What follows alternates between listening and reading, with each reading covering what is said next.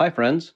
This is John. I'm passionate about developing regenerative agriculture systems that improve soil health, produce crops that are completely resistant to diseases and insects, and produce food of such an exceptional quality that we can have a legitimate conversation about growing food as medicine. I've been fortunate to meet many people with incredible knowledge and information about soil and plant systems. However, much of this knowledge and information is scattered all over the place. I founded Advancing Eco-Agriculture in 2006 to bring this knowledge together in a more coherent fashion and incorporate it into products and growing systems that growers can easily put into practice. It's my personal mission to have these regenerative agriculture systems become the mainstream globally, the status quo against which all other growing systems are compared. To achieve this goal, I want to share the knowledge that we have learned in the last decade and make it available to everyone. If you have any questions, suggestions, comments, or topics that you would like for me to discuss, please connect on social media or email me, john@regenerativeagriculturepodcast.com. Be sure to sign up for our email list at regenerativeagriculturepodcast.com. Hope you enjoy, and thank you for listening. Our community impact spot for this episode is No Till on the Plains, a nonprofit organization that provides education, networking, and inspiration for growers with a focus on soil health. Their annual winter conference is in Wichita, Kansas in January, where I will be presenting a workshop on regenerative agricultural systems. Here's Steve Swaffler describing the event. Founded in 1992, No Till on the Plains is a nonprofit educational organization that provides information to farmers about adopting systems-based production methods.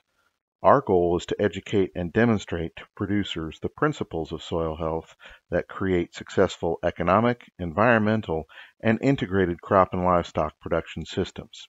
Each year, No Till on the Plains hosts summer and fall field days, local bus tours, and observations at demonstration plots across the Great Plains. These events showcase how individual farmers have tailored the application of soil health principles to the conditions on their farms. The culmination of the year is the annual No Till on the Plains Winter Conference. In 2020, the two-day Soil Health Conference is being held in Wichita, Kansas, January 28th and 29th. Registration for the conference will open August 15th, 2019. See more information at www.notill.org. I hope you'll look into the work that No Till on the Plains is doing and can attend their winter conference. I look forward to seeing you there. Hi, friends. Welcome to the Regenerative Agriculture Podcast. I am very honored and excited to introduce you to Pierre, Weil, who is a French agronomist who created a feed company in 1992 in French Brittany with the intention of producing health-oriented animal nutrition.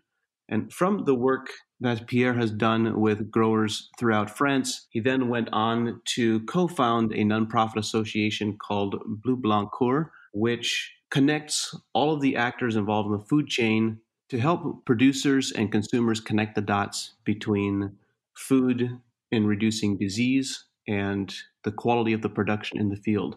I've been really intrigued by the opportunities you have found to document the medicinal impact or the health impact of the quality that food produces. We speak a lot in the area of regenerative agriculture about how we can produce healthier, higher quality food for consumers. But I think one of the challenges is that there historically hasn't been very much research to make that claim. There are often missing dots in the research chain.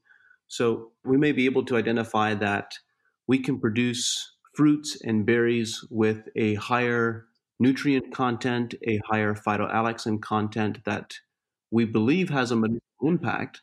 And then in some cases, there is research that describes how some foods can have a nutritional value and medicinal value, such as blueberries and raspberries and so forth. But there often isn't research that connects the dots from the way the food was grown to the health impacts that it can have on people. And I think this is something that you have done. Can you tell us a little bit about the research that you've done and what you learned?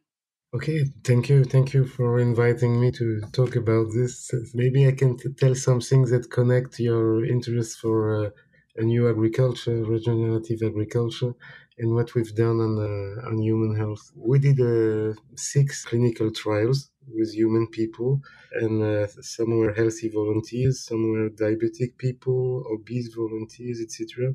But the common point that in all the cases we had two groups, control group and the experimental group. And the people of each group ate exactly the same thing. Sometimes it's during 2 months, sometimes it's during 4 months, sometimes they are healthy, sometimes not. But in all the cases, they eat the same quantity of product.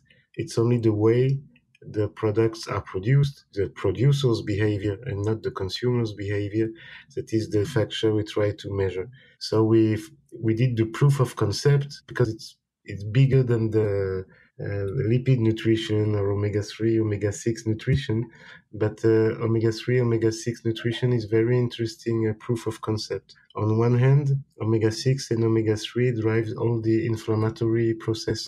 It's quite easy to measure in the blood, in the red blood cells, and also some parameters of inflammation. So we feed animals, cows, hens, pigs, etc., on a conventional way, which means basically based on corn and soybean, or we fed animals, the same animals, to produce the same eggs, milk, etc., but in a different way, with first a variety of product, of forages or seeds, and in these forages of seeds, we want to reach an optimal ratio for omega-6 on omega-3, which means more grass for ruminant, more flax for monogastric animal, etc., and various protein seeds. And after only 2 weeks, we can measure a change in the serum of the volunteers. They eat the same thing, but animals were fed differently, and we found a very significant difference, which means, for instance, this ratio omega-6 and omega-3, which is supposed to be healthy at a level of 5, and to be pro-inflammatory at a level of 10. It was 15 in the control group and only 5 in the experimental group. And the only thing that changed was the composition of the diet of the animals. So this was the proof of concept. There is a link between the way you feed the animals, the way you produce the food, and the human health. After there is, I think, a lot of things still to do in other fields that inflammation and lipid nutrition, other things like antioxidant, etc., for fruits, for legumes, for grain. A lot of things still to do, but we did the basic proof of concept with these clinical trials that were published from 2002, the first one in Annals of Nutrition and Metabolism, and the last one, the last trial, just a few words about it. It's I love the design of the trial. It's in the big hospital of the city near us in Brittany.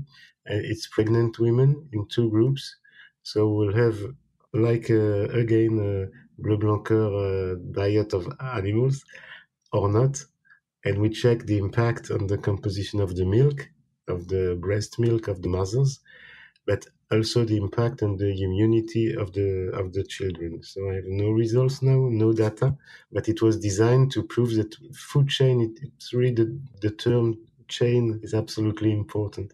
If feeding animals, if choosing the foragers can have an impact not only on the quality of the breast milk, but also on the immunity of the baby, it will be something tremendous, fantastic to prove our responsibility at all the steps of the food chain, but it's also to prove that the farmer is the number one actor of human health. The research you're conducting is exciting, and I'm looking forward to those results because I think you are correct in that farmers, growers, particularly of the food products that we consume directly, such as fruits and vegetables and animal products, they can have a bigger impact on our health than doctors and hospitals can because they have the capacity to prevent us from becoming ill. And I just wanted to clarify you spoke about reducing inflammation. And inflammation is at the foundation of many of our degenerative illnesses that we have today that are just exploding within the population. So, how much did you see inflammation decrease when you fed livestock a different diet and then people consumed those animal products? First of all, inflammation is a absolutely natural process. The genes of inflammation, the genes provoke inflammation, are one of the big difference between men and the big apes, our ancestors, something like that. But it's really a difference because inflammation is a way of fighting against aggression, all kind of aggression. But too much inflammation is not good because too much inflammation, our body is attacking its own cells. So inflammation it's like oxidation. Oxidation, you need oxidation to live, to have energy, etc. But too much peroxidation, that's not good because you have too much free radicals. Free radicals, it's a kind of weapon to fight against the aggressors. But too much free radicals will damage your body. And oxidation plus inflammation are naturally processed, but the balance between too much and not enough is very, very important. It must be, we adapted ourselves to our environment for a long, long time. Since maybe less than 1 century, we completely changed the ratio between pro-inflammatory process and anti-inflammatory process, and also the ratio between pro-oxidation and antioxidation process. That's very important to understand that for me, food is not a medicine. Food will prevent, will avoid any trouble in this inflammation and peroxidation process. And inflammation and oxidation are probably the mother diseases. All the what we call civilization diseases, which means diabetes, obesity, cancer, even depression, and these new neurodegenerative diseases, that the scientists call them low-grade inflammation diseases. Low-grade inflammation disease, which means we live to have a good balance between pro-inflammation, omega-6, absolutely pro-inflammation. Omega-6 is mainly in seeds like corn, soybean, sunflower, etc., or anti-inflammation molecules like omega-3 that comes from grass, from alfalfa, from clover, and also from flax, which is a very original seed. All the seeds are rich in omega-6. Only flax is rich in omega-3.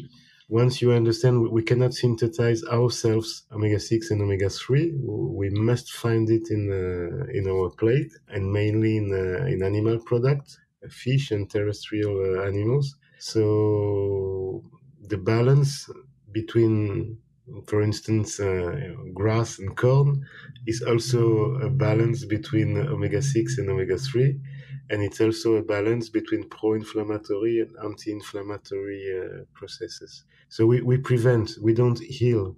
I think maybe we need chemical drugs to, when I'm sick, I can take for a few days aspirin, something like that. But aspirin and most of the called blockbuster drugs are anti-inflammatory drugs. So if we can prevent in the fields, we'll not need to buy and eat this so much anti-inflammatory drugs. If we can prevent the inflammation from occurring in the beginning from the foods that we eat, that certainly seems to be the way the system would be designed to work. We don't become ill because we have an aspirin deficiency, but because of the food choices that we make or because of other factors in the environment. Yeah, there is an American scientist. His name is William Lanz. William Lanz, I think, is 85 or something like that years old. He was the senior nutritionist of the NIH for a long time, National Institute for Health at Washington. I had the chance to meet him and discuss with him. And he wrote a book in 86, I think, or 83, something like that. The name of the book was Omega-3, Fish, Omega-3 and Health, or something like that. And in this book, he wrote, we have to change now in the fields. If we don't change in the fields now, we'll have to find a solution, a chemical solution in 2 decades. And he was describing the process of this too simple food chain we were building at this time with a lot of monoculture of palm, corn, soybean, etc. We cannot say corn or palm is good or no good, but if we feed the soil, the animals, the people with the same three or five monoculture, it will not be good. And I love this sentence of Bill Lenz, who wrote, "If we don't change in the fields, we'll have to find chemical solution in 2 decades." So chemical are maybe not bad if I'm sick, but if I can prevent, it's like just add something very new for me, that I realized that I come from the animal nutrition. Then I went to soil nutrition, trying to develop flax, lupin, etc., etc. Then I go to human nutrition. And then I realized that all my life I fed microbes of the rumen, microbe of the gut, microbe of the soils. There is a link. There is a link between the soil, the man, the rumen, the gut, etc. Agronomists say a healthy soil will produce healthy plants. If men have a healthy body, they will not. If they have healthy food, they will have healthy body. We have to prevent. The first way of making people healthy is to prepare the soil. That's what I realize now. Pierre, you've mentioned so many different pieces that I want to unwrap, but before I lose sight of it, I want to go back and better understand the how you began feeding livestock differently. Many of our listeners here on the podcast are producers and farmers, and I would like to better understand, how did you begin feeding livestock differently? I think for the ruminant animals, it's fairly easy to understand that omega 3s are coming from grasses and forages that are not yet at the reproductive stage, and that we need more of those in our diet. I guess one question is, are you an advocate for 100% grass fed ruminant animals? And then the second question is, how did you begin incorporating other seeds into monogastric animal diets? How much is necessary? What are the parameters that you were looking for? Okay, first of all, I think I answered the question by, let's say, personal thoughts about my experience. I'm 65 now, and when I began my career, I was an advisor in an animal nutrition company. And I didn't like so much what I did in the end of the 80s, because in France it was the period when the diets of animals changed so much with the arrival of the corn in our field, and also with the end of the local protein seeds, with a lot of soybean coming from Brazil, mainly from South America in France. And I had two thoughts about it. First, it's maybe not good. My grandmother told me, if you want to be healthy, you have to eat a lot of things in small quantities. And if I feed animals only with 2 seeds, it will be difficult to be healthy. And I saw that from my eyes. I saw that the job I was doing to be a nutritionist for animals is to make complex diet with complex or not complex, but with a variety of seeds, cakes, etc. But at this time, things changed, because the common diet with corn and soy was the cheaper one. And my boss at this time asked me to say, okay, animals have metabolic diseases, so we'll take the money from selling additives, antibiotics, antiacidosis for the cow, or things like that. And I didn't like it. And I wanted to go back to what I think is the real nutrition, is making nutrition from natural products that you prepare, then you mix in good quantities, etc. So I created this company with five friends that had the same thoughts about animal nutrition. We didn't like a chicken eating so many antibiotics, cows eating so many additives, etc. So we tried to go back to the basis of nutrition, and then we ask farmers in our area to produce for us lupin seed, which is a local protein seed, to produce flax. And then when I discussed to the farmers, they said, well, when we sell flax or when we sell lupin or horse bean, maybe we don't make the best margin on only 1 year. But if we make the calculation on 2, 3 years, maybe 5 years, it's good to have a longer rotation. I don't know if rotation is the good word. And when we produce wheat after 1 year of flax, we have a better yield. When we produce wheat after lupin or horse beet year, we have better yield, but we have also less fertilizer, etc., etc. So this idea of balancing and adding variety in the fields and in the diets came through with a lot of data. And so from this data, we experience that we have to go step by step, and we ask for Bleu Blanqueur, for the animal producer, to have a balance between omega-6 and omega-3 in the animal diet, which is depends if it's a hen or if it's a cow, but which is between 3 and 5 omega-6 and omega-3. The current diet are between 12 and 20, sometimes more, sometimes 30. So the impact on the animal is quite visible. Chicken, pigs, cows have also inflammatory diseases. From this data, from this observation, we wrote our specification, and mainly the specification are based on the omega-6, omega-3 ratio on the diet. After, every farmer can make his choice. If he's, as you said before, if he's a ruminant farmer, at least large part of the year, the best source of omega-3 is grass. If you produce eggs, for instance, the best source of omega-3 is flax, and depends also the variety of flax, the way you cook it, etc. But it depends, and it's the farmer's choice. What we want is a ratio. And a ratio, you can add more omega-3, but you can also have less omega-6. If you decrease, corn is a very good plant, soybean is a very good plant too, but if you decrease corn, if you decrease soybean, if you add more variety, it's also in our specification. We ask breeders to have, I don't remember exactly, but for instance, for laying hens, to have at least 5 or 6 different seeds in the diet, not only two. And this is important for us too. I can explain it later. It's okay, my answer? Yes, that was a great answer. Thank you. You mentioned that the economics of growing these high omega 3 seeds, such as flax and lupins and other seeds that have more seed diversity in the diet, is while there are lower margins for that actual crop for the producers, there are ecosystem benefits where there is an advantage when you look at the entire crop rotation because of higher yields.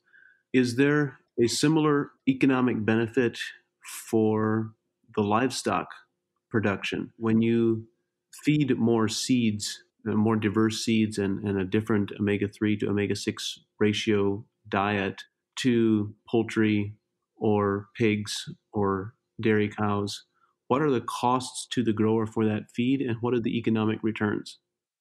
Okay, the cost of the feed is higher, but I spoke of the human trials. But altogether, we publish in the scientific press something like between 350 and 400 scientific peer reviews paper about the impact of this omega-6 omega-3 ratio on various diseases in the animals, of the life expectancy of the cows, of the mortality in chicken and pigs, also on fertility for cows and sows, etc.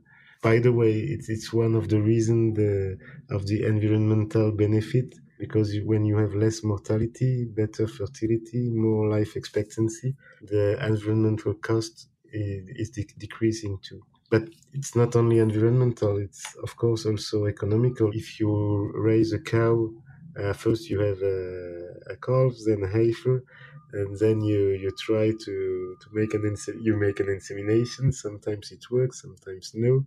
And the average number of lactation for a cow in France now, I think it's around 2 lactation for each cow. When I was young, it was we had cows for 6 or 8 lactation sometimes. So it's sometimes there is a pressure, a genetic pressure on selection. So you choose the cows you don't want to have in your herd, but sometimes you don't choose.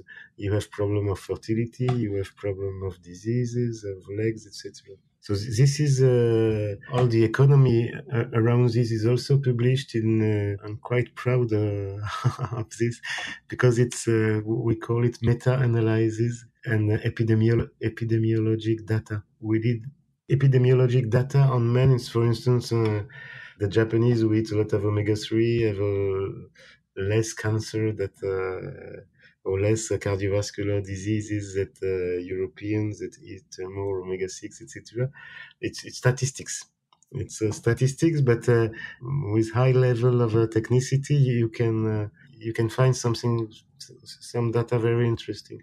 So we did it with cows, about I don't know how many, a few thousand of herds about France uh, that have this good ratio between omega-6 and omega-3, and we made all the correlation with the fertility, also with diseases, also with the heifers, with the daughters of the cows that ate a good diet or not.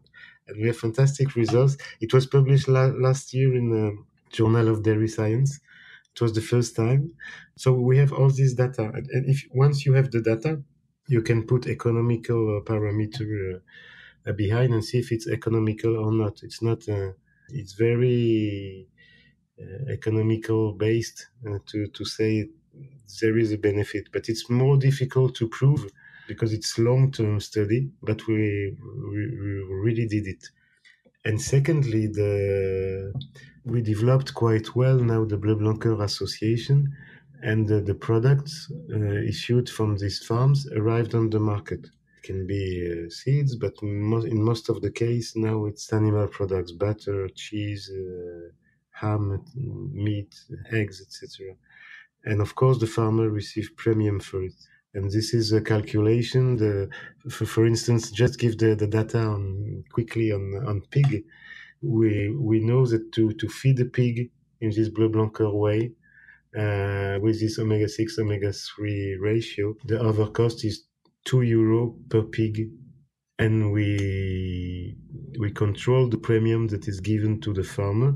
This is also the role of the association, and the premium is €4 per pig. So if the cost is 2 and if the premium is 4, you gain something. I'm very impressed with what you just said in two regards. One is I'm surprised that the cost is not greater than €2 per pig. I was going to ask you for what is the bottom line for growers? Can they be more profitable? Can they be more successful? And that you have found a way to compensate growers for the additional quality that they are producing. So I have again two questions. The first is what are the bottom line economics for the livestock producers? Are they able to be more profitable, or to at least be as profitable, even without the additional incentives that are provided from your association? And then I'd love for you to tell us a bit more about the scope of the work that you are doing with Bleu Blancourt and how that has impacted growers. Okay, so in terms of economics, I think there is a three-way on return on investment. The first is the zootechnical benefits related to the kind of production. If it's a cow, you can have return on investment on fertility, on life expectancy, on diseases, etc. If it's a 40 days chicken, it will be more difficult to see something. Maybe a little less antibiotics, maybe less mortality, but it's very difficult to prove. But anyway, the zootechnical benefit does exist, quite proven, especially on fertility and for the animals who have a long life expectancy on diseases and mortality. The second is the premium that the farmer receive if they produce Bleu Blanc product. I will stay on the example for pigs, because in France today, 10% of all the French pigs are produced with the Bleu Blanc specification. It's 2.5 million of pig every year, and it's still growing. So when I say it costs €2 and the premium is 4, well, can change depending on the price of the flax, the price of the soybean, the price of wheat, corn, etc. But it's between 2 and 2.5. Let's talk of 2. and it's not my my view. Inside the association, the farmers, the people from animal nutrition, the people from the Public Institute for Research on Pigs, they meet every month, and every month they publish the overcost. This is the overcost.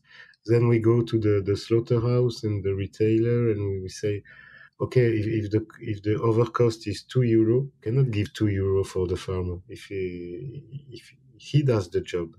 It's his job to produce healthy food, so he need to have a premium. So this farmer who sell these 2.5 million of pig, each one receives this premium, which is over the cost. Of course, it's an average. Some farmers have very low cost diet, and the overcost is more expensive than two, but some are expensive diets. It's an average, but that's the way we do. To be sure, we call it an incentive. We say there is an overcost, and it must be an incentive.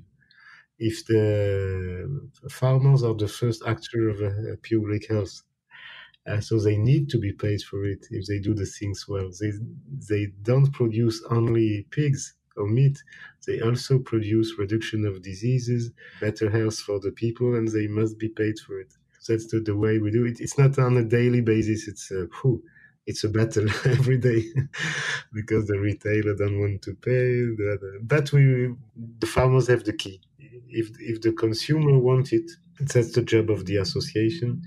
We created the demand. We explained to the consumer, to the eater, that if they want to be healthy, they have to choose products that come from healthy farms, etc. And if there is a demand, consumers will pay. And if they pay, there will be a premium for an incentive for the farmers. By the way, if you realize that €4 it's something like 4.4 dollars or something like that for a pig of let's say 100 kilo, to be simple, the overcost per kilo of meat is very low. Yeah, it's 4 centimes per kilo.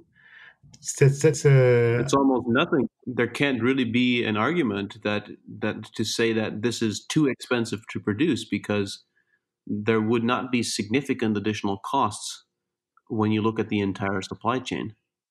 another key factors we realized during this Bleu Blanquer 20 years process.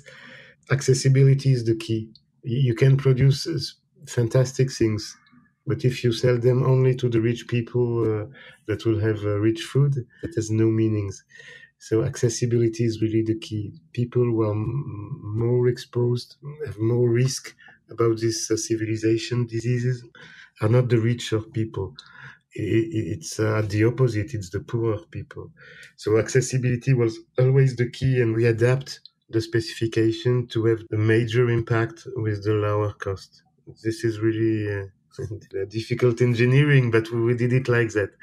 And more now, Bleu Blanc begins to be well known, and people accept to buy it. So every year we meet with the people of the association, and we make the specification a little more tough. For instance, things about not only omega-6, omega-3, but no palm, no imported protein, no antibiotics. But all this has a cost, so we have to go step by step.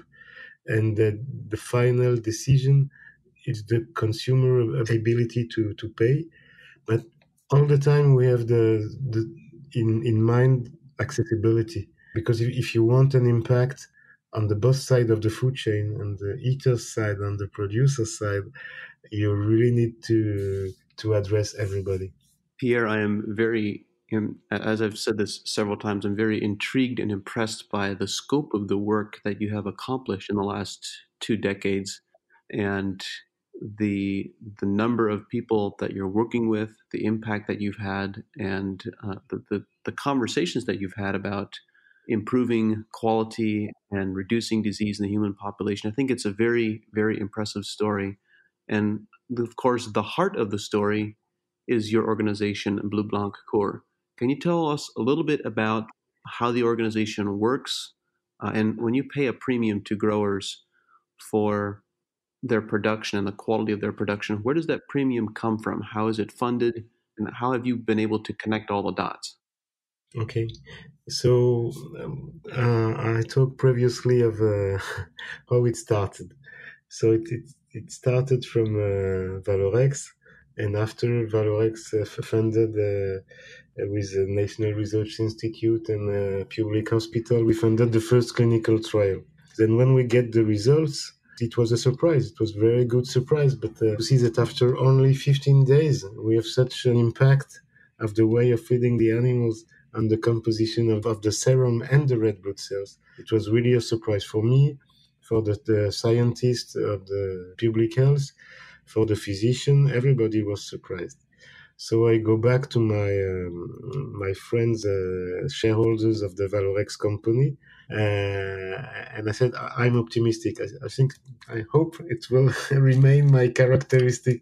I'm optimistic because it's such a new field for agriculture, health-oriented agriculture. There is such a need in terms of civilization diseases that we cannot run this process inside a private company.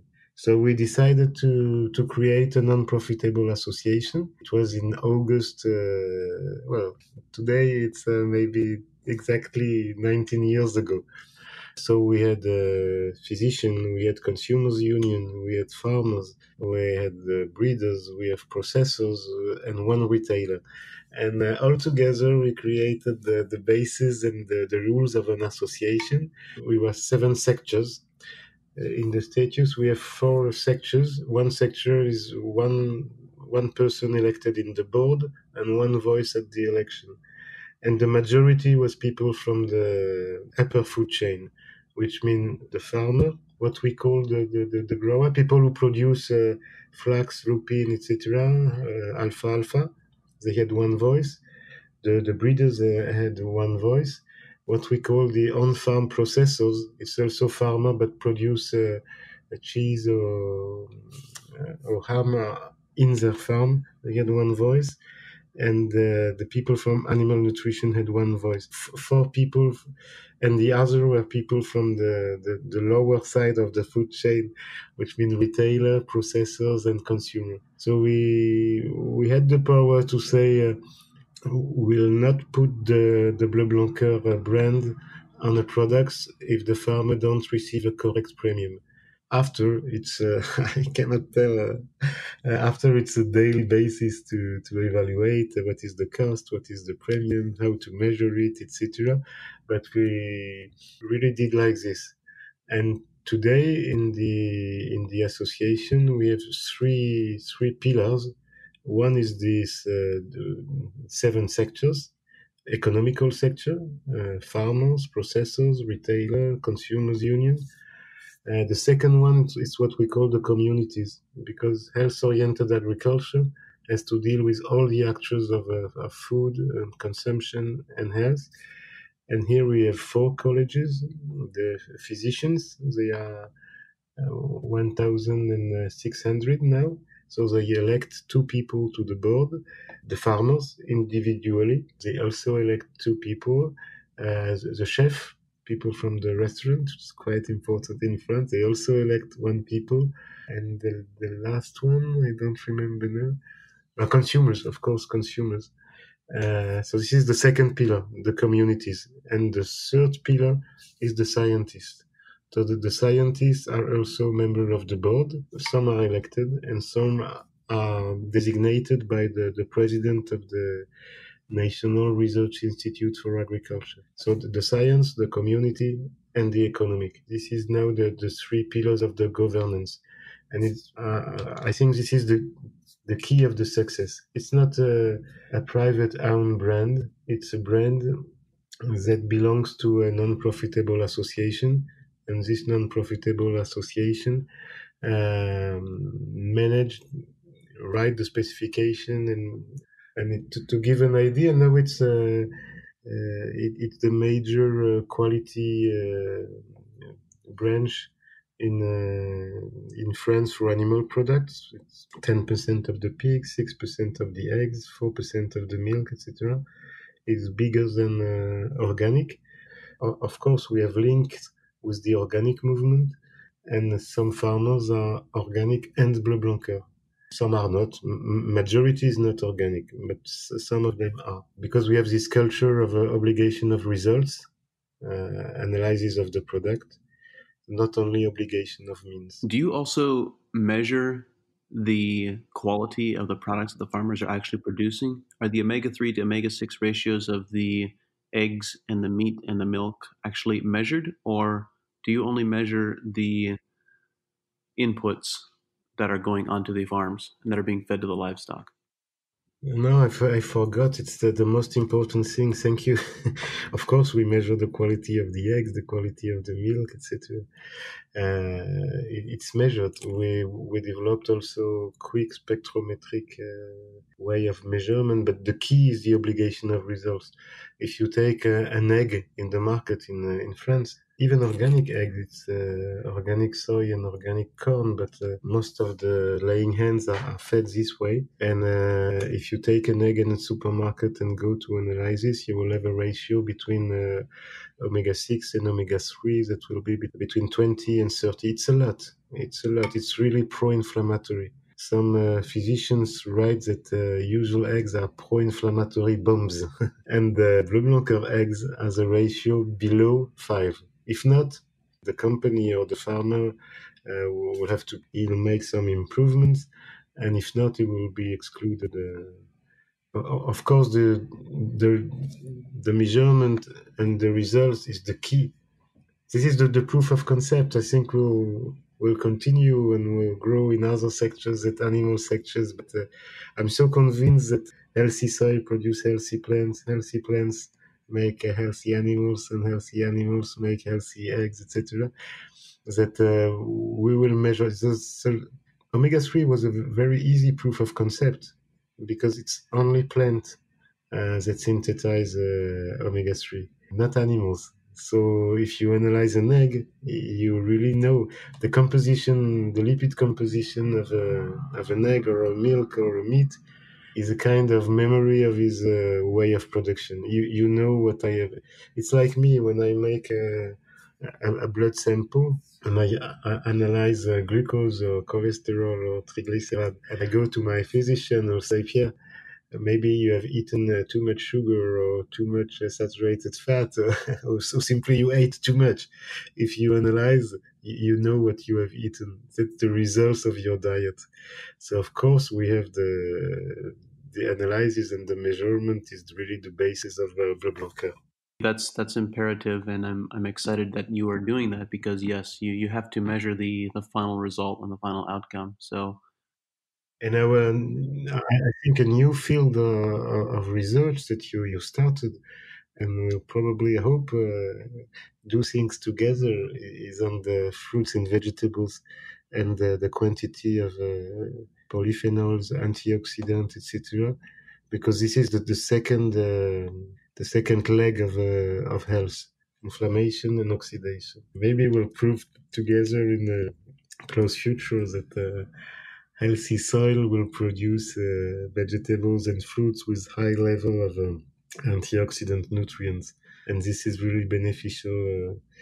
Some people buy in France buy vegetables because the government, the state say you have to, it's good to eat from 5 to 10 different vegetables and fruits every day, and this is because the basis is the composition in antioxidants. But the variation from one tomato to another in lycopene or other antioxidant nutrient, Dan told me yesterday, can go from 1 to 100. So measurement must be the basis, and inflammatory nutrients, pro-anti-inflammatory, pro-antioxidant nutrients are the key of health, but it's also a memory of the way of production. Pierre, one of the pieces that we haven't spoken about yet is how do you pay for the premiums? Where does the funding come from to compensate growers for the quality that they're producing? When I spoke of the battles on a daily basis, the association doesn't buy the product. We only organize things. and we have 20 people working in the Bleu Blanc Association. We also need money for communication, etc. And every time a farmer receives a premium, 10%, not the over cost, just the incentive, 10% go to the association. But who's paying the premium? It's the company who buy the milk, who buy the eggs, who buy the meat. And where the money of the company comes from is from the retailer. So in the majority of the cases, we discuss with retailer, we discuss with industry people, dairy, eggs, etc., and they pay the farmer according to the premium we ask to give. Saying that, I'm talking like a book in on a daily basis. It's really complicated because, but at the end, if we have the brand, and if the consumer want to buy a product with the brand, the discussion are easier for us when you say you have to pay this. If not, you will not have the brand. It's well, it's the way we did, and it works. It works like this. Yeah. And I'm very excited by the possibilities of also measuring the quality of the fruits and vegetables that are produced and then compensating growers for quality, because there we can have a tremendous antioxidant effect and, as you described, also have significant health impacts, I believe, for the entire community.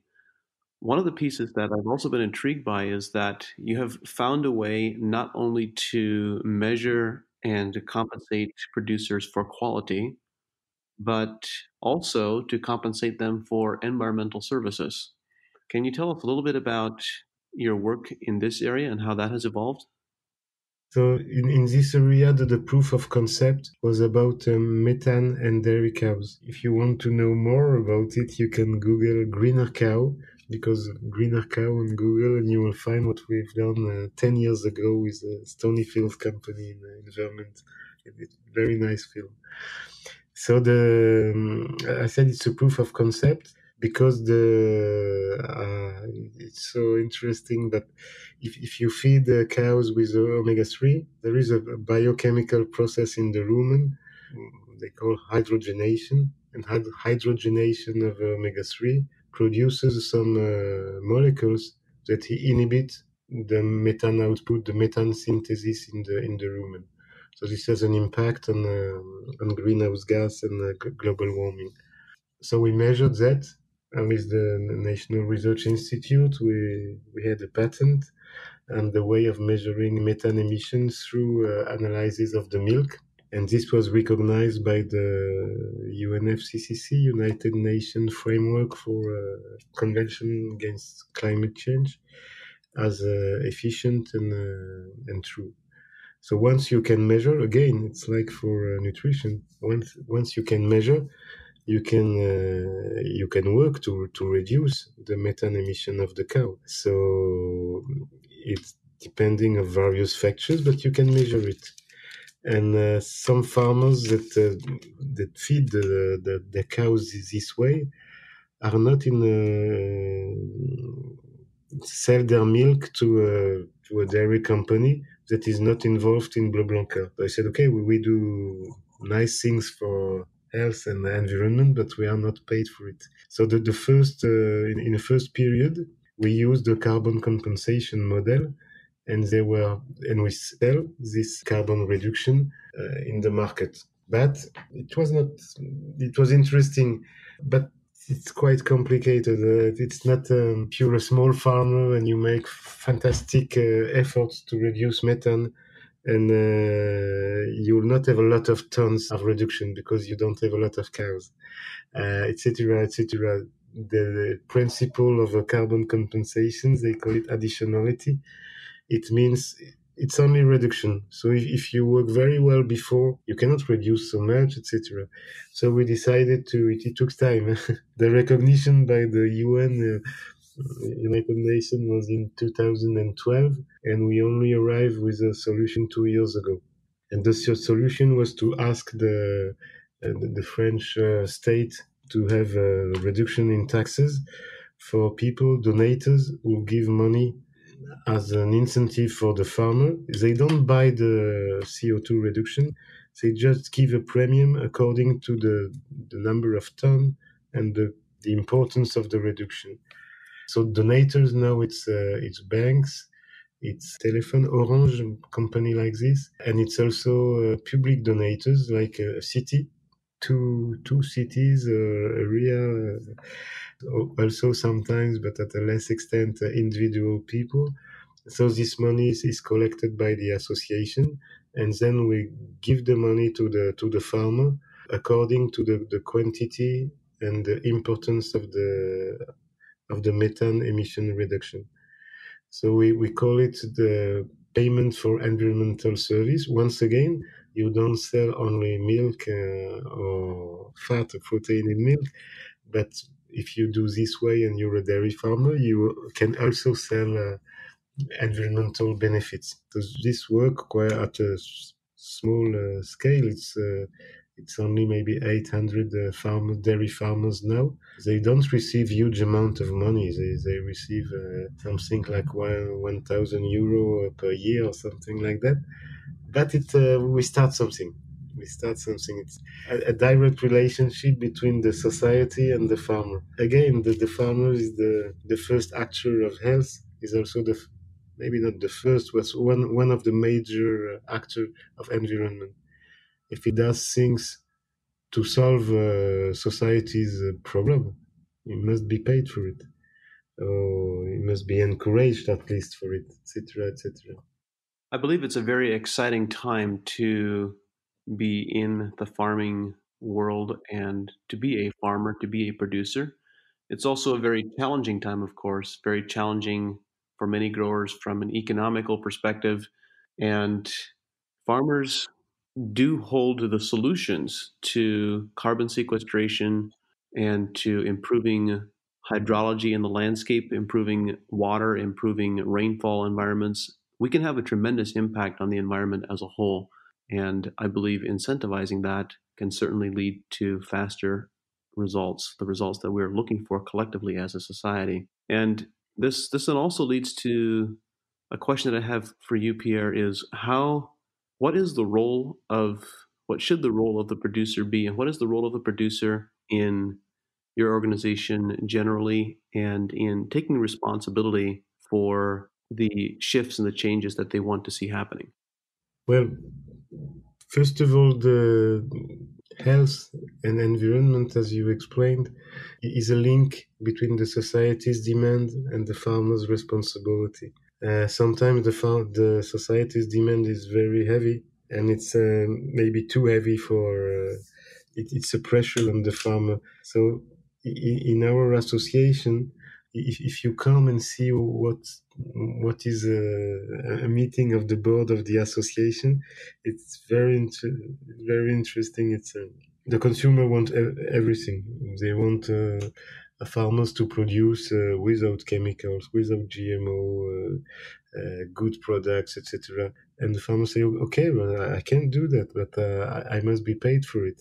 So, as we said before, there are different way to have an economic revenue. Is first return on investment from the technical point of view, but it's not enough compared to the very strong pressure from the society. So the role of the farmer is in our organization, in this board, in this government, is to explain things, is to listen and to explain. Um, in our society, I don't know how it is in the US, but in France, if you're a car producer, for instance, or a telephone producer, you're happy because nobody will explain you how to do. But if you're a farmer, everybody has an idea of how you must do the job. And for us, the role of the organization, it's the farmer in the organization, is to say, okay, tell me what you do, and I'll try to implement in the way that is interesting for you and me. But don't tell me how I must cultivate my soil and how I must feed my pig. So it's really interesting in terms of sociology. So I say it in a funny way, but We do things in such a way that we can understand the society's demand, but we must be responsible of the way we answer to this demand in such a way that it's technically and economically feasible for the farmer. I think this is such an important piece, and I'm very glad that I asked this question because you're absolutely correct. We have a similar situation here in the States and also in other countries around the world that we have worked in, where consumers do place very heavy demands on producers, and then don't really understand the costs that are associated with that. And it's unfortunate. Here in the US, we have had a cheap food policy for a number of decades now, and that has really had a significant impact, I believe, on the quality of the food supply chain. Where I know from personal observation and experience that many growers deliberately choose, or I shouldn't say many, but some growers deliberately choose to produce higher yields of lower quality fruit because that is what the market is willing to pay for. They could produce much higher quality and slightly lower yields, but there are not the economic incentives for them to do so. Yes, it's. I think it's important to say that like this, I was not like this 30 years ago, but I think the only process will be a step by step process. It's difficult to, in some consumers' view, there are good farmer and bad farmer.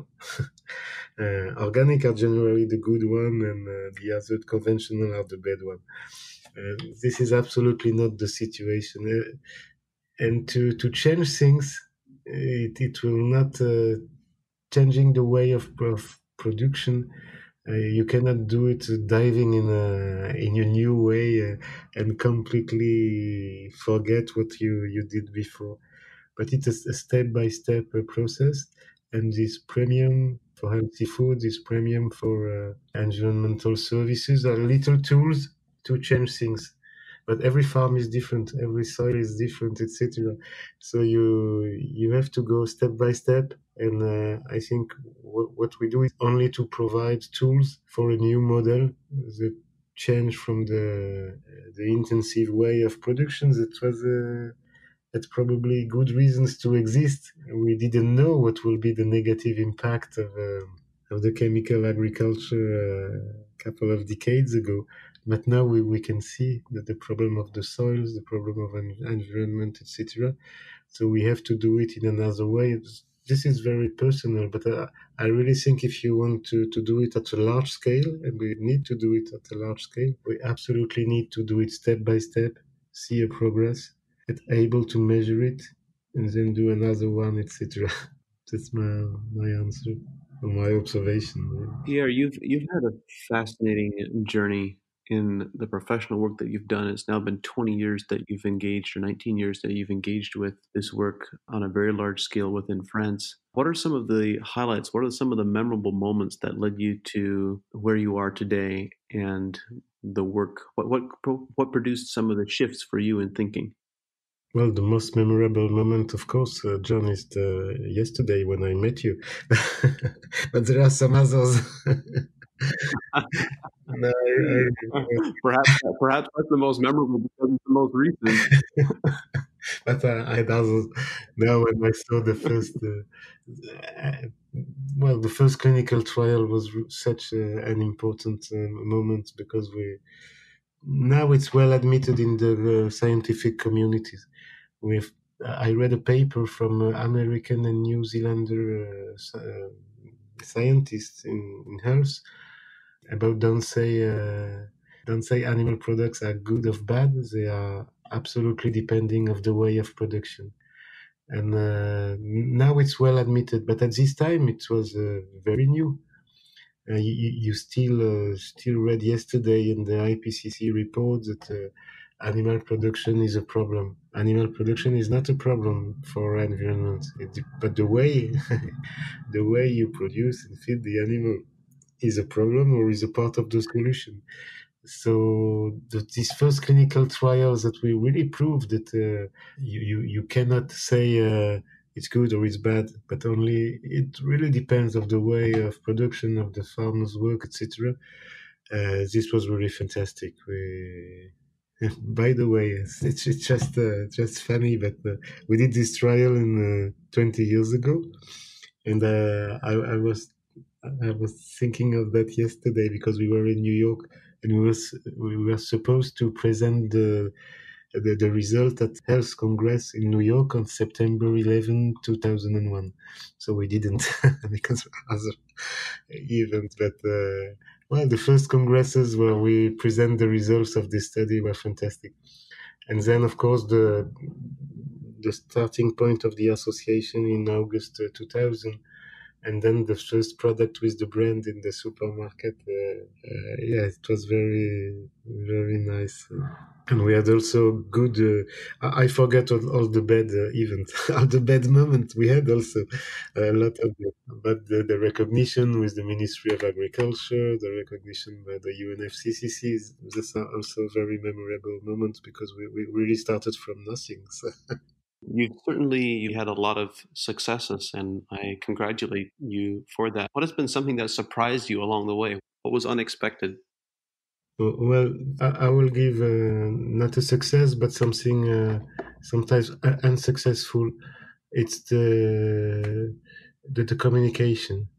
The communication was very difficult to establish. Now we succeed because we build communities, but we hope when we talk the story to the journalists that they will relay the information. Say, oh, fantastic, the way of production. But they didn't. They didn't because they are still, they are in a way of thinking of good, no good.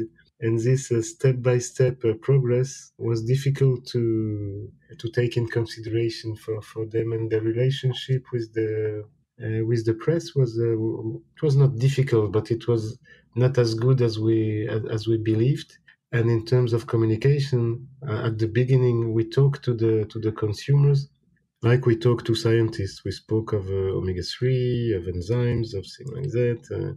And people don't, when you buy a cheese or a butter, you just buy food. You don't buy omega-3 or alpha-linolenic acid or polyphenols, etc. And then we change and we realize that the people and journalists like easy to understand story, and this easy to understand story must be true stories. That's our believing. So we really succeeded when we succeeded to tell the story in such a way that what everybody understand, that when you talk to somebody, healthy soil produce healthy plants produce healthy animals produce healthy eggs, and healthy eggs produce healthy people. Everybody know, yes, I know, it's evident, but to prove it, it's more difficult. So we realized that we really needed two different communication, one for the scientist, the physician, etc. They say, okay, it's serious, you can go. And another one to the consumer, to the eater, that say, oh, okay, we rebalance your food by the farmers, the producers' behavior, responsibility. And the best, that's important for all of us, the best people to talk to the consumer is probably the producer. The physician too. People have confidence in, they trust the physician, the health professional, but they also have trust in the producer. If the producer is part of the success in communication, is also the producer who talk to the consumer. And we took a long time to understand this. Pierre, you've done innovative work looking at soil and plant health connections. And one of the questions that I really enjoy getting people's perspectives on is, what is something that you believe to be true about modern agriculture that is different from the mainstream view? I think it's, I don't want to criticize everything in modern agriculture. We didn't know before, but when we see now what we've done to the soils, to what is issued from the soil, we must say we cannot continue like this. I think modern agriculture was based on very simple principle. Soil is a support. The plant will do the photosynthesize and will bring to the soil nitrogen, phosphorus, and potassium, and that's it. Now we realize it's really, really more complex. The microbial life of the soil, everything is depending from the life of the soil, especially fungus and microbes, etc. So we don't have to feed the plant with a chemical fertilizer. We have to feed the microbes with organic matters, with oxygen, sometimes with water, etc. And this is the basis of the life of the soil. I'm not an expert, but when I see the results of a better rotation, when we take more in consideration the cover crop, the no-till or small till, etc., I can see we can do tremendous progress, keeping the what modern agriculture brought of the best of what modern agriculture brought to us in terms of yield security, etc., but with a very better comprehension of the what's happened in the life of the soil. And things are moving with people like you and others in Europe. But a better understanding of the life of the soil is a key of the agriculture of tomorrow.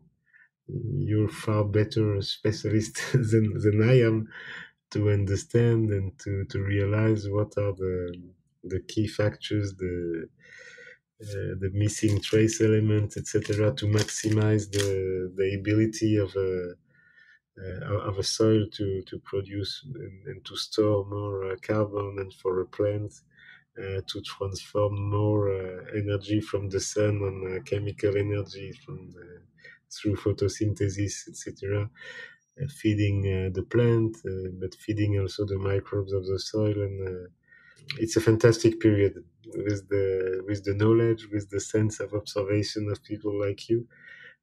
I think we'll be able to feed the population. It will be still very technical, very difficult, but the challenges are so important that we cannot go on like we did before, and we really have to improve things in a biological way. That's it.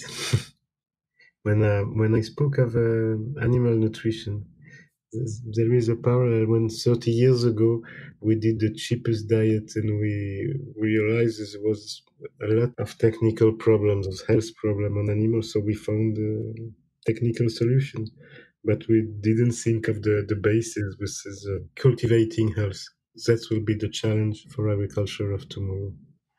I think it certainly is an exciting time because while we still do need more information and there's more research that needs to be done, that always remains the case, regardless of where we are in our evolution. And we do already have enough. We have enough knowledge and enough information that we know how to implement regenerative systems and to produce healthy food that can prevent disease in people. So I'm very excited by the conversation that we have had. Pierre, you've published, as you mentioned, hundreds of white papers, and we will link to some of those that are relevant for growers and producers in our show notes. I'm sure that there is a tremendous body of work that you have participated in developing. In addition to that, what are some common resources or books that you would recommend to growers? Well, most of the books I read are in French. Sorry, I published myself three books. One of them is translated in English, but I read an American book in English because it was not translated in French. Um, the name is Omnivore's Dilemma from Michael Pollan. You know this book? Yes, I do. And then you have written several books of your own, including one which has been translated into English with the title of Fat Planet, which I would recommend and suggest to our listeners as well. Pierre, it's been a delight to have this conversation. I'm very interested and very excited about the work that you are doing in France, and I am looking forward to the day when similar efforts develop and evolve to a comparative scale here in North America as what you've been able to achieve there in Europe. So thank you very much for this conversation, and look forward to meeting with you and speaking with you again very soon. Thank you, Pierre. The team at AEA and I are dedicated to bringing this show to you because we believe that knowledge and information is the foundation of successful regenerative systems. At AEA, we believe that growing better quality food and making more money from your crops is possible. And since 2006, we've worked with leading professional growers to help them do just that. At AEA, we don't guess, we test, we analyze, and we provide recommendations based on scientific data, knowledge, and experience. We've developed products that are uniquely positioned to help growers make more money with regenerative agriculture. If you are a professional grower who believes in testing instead of guessing, someone who believes in a better, more regenerative way to grow, visit advancingecoag.com and contact us to see if AEA is right for you. Thank you for listening, and we look forward to working with you.